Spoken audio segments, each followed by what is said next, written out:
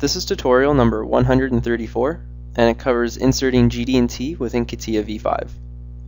To start off, open up tutorial part number 127, which is located on the DVD.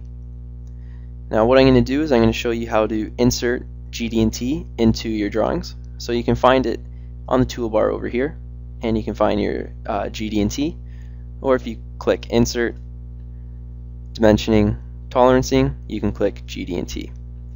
Now once you have it clicked, all you have to do is click on your drawing, drag it out, and then fill out your GD&T.